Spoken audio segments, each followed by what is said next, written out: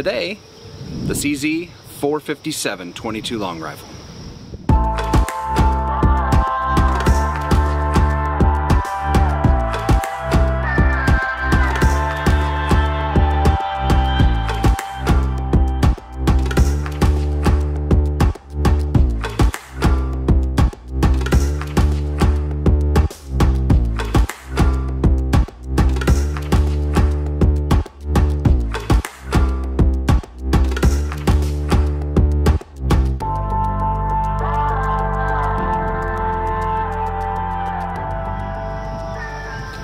Alright guys, so what I'm going to do for you today on this CZ457 is just give you a straight up review of it, right? I'm going to give you a bunch of specifications and kind of the details, all those sorts of things. We're going to get it zeroed at 50 yards on paper, and then we're going to bang some steel probably out to 100 yards, maybe 200 yards. It's a pretty windy day, and at 22 and that much wind is going to be a challenge.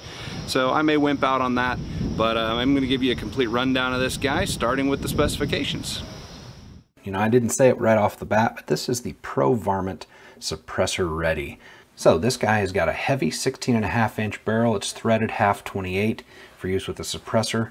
CZ claims that the shorter barrel gives plenty of time for the cartridge to get a full burn while still increasing the rigidity of the barrel. So what they claim is it's just a tack driver, and we're going to find that out today. One thing they did add that's new to this this particular rifle was a American-style push-to-fire safety. So I guess hunter's ed instructors and 4-H shooting coaches have been begging them to incorporate that for years. So they finally took them up on that and added just a good old push-to-fire safety.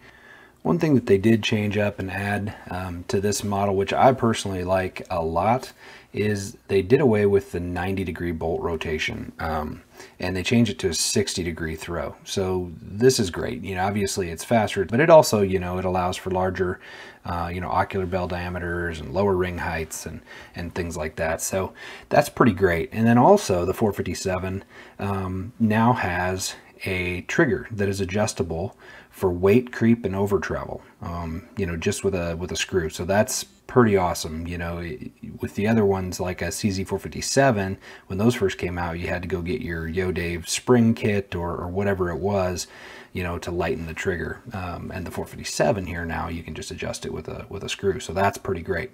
Again, this is chambered in 22 long rifle. Has a 1 and 16-inch twist on the barrel. Magazine capacity is 5, but they sell 10-round magazines as well. The length of pull is 13.75 inches on this guy. Barrel length overall is 16.5 inches. The weight is 7.3 pounds. And the MSRP of the CZ457 Pro Varmint suppressor ready is $588. All right, guys, I'm going to go ahead and get my initial group with the SK match ammunition in the red box here. I used this to zero, and it was basically one kind of jagged clover leaf at 50 yards, so I expect good results out of this guy. We're going to go ahead and get 5 rounds as a group on this, and then we'll switch to the Federal Premium and to the Ely as well. And we'll just see what we get. I'll give you my results, and we'll know which one of these ammos the CZ457 likes best. So let's get going on this.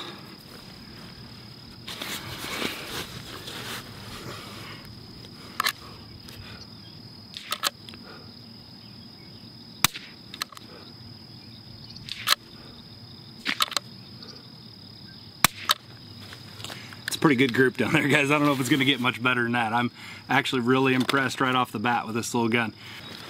All right, guys, this is going to be the Federal Premium Gold Medal 40 grain, and so this will be my initial 5-shot group on the Federal.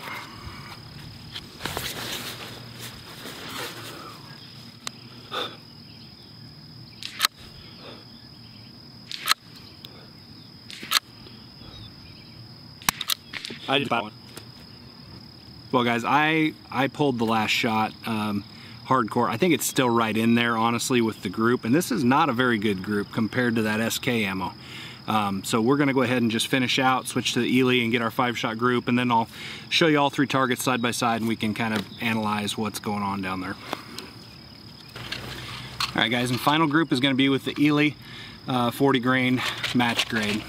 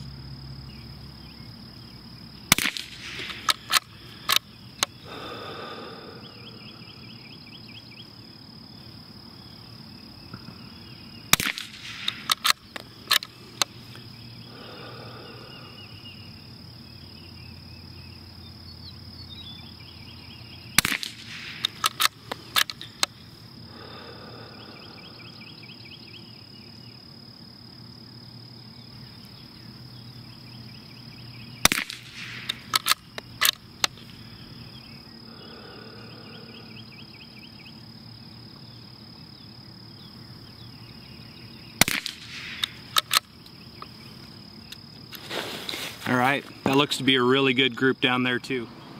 Well guys, these are pretty dang good groups. The Federal Gold Medal was the worst, right at 1 inch. I'm gonna flash some pictures up on the screen showing you an app that I use to measure groups to give you an exact measurement. It's even more precise, I feel like, than using calipers trying to measure center to center. So here was the result from the Federal Gold Medal match, 40 grain. This was at 50 yards for a 0. And here was the SK match, the red box. I keep saying red box, guys, because there's a yellow box and there's a red box, and people kind of know them by color. SK is the one that I figured would do the best. It actually came in second, I believe, but still a dang good group. The orange dot, for reference, is 1 inch, guys. So this was a 40 grain, again, 0 at 50 yards. And for the win, this is the Ely 40 grain, and I'm not even sure how tiny that is at this point. I haven't measured this one yet, but it definitely wins, and I'm guessing it's right around 1/4 of an inch, guys. That is pretty badass for 50-yard group out of a 22, a real short barrel 22. So, you know, when I said earlier in the video that CZ claims this thing is a tack driver, guys, tack driver indeed. Alright guys, I stretched this video out right to sundown. In fact, the sun has already set. It's pretty low around here, and I need to be getting done with video for the day. It's been a long day, man. I can't even tell you. The wind ended up being way too high for me to be able to stretch out the distance. Just at my personal range here, it would have been unsafe. We've got a horse pasture and houses and things like that. So I just felt like with the high wind, I didn't want to risk it. So I didn't get to stretch it out to, you know, a couple hundred yards for you and show some of those things. But hopefully you appreciated the review of the CZ457 Pro Varmint Suppressor Ready. I know I did. It is a great little gun. I wish I owned it, but my buddy Zach loaned that one to me for this review.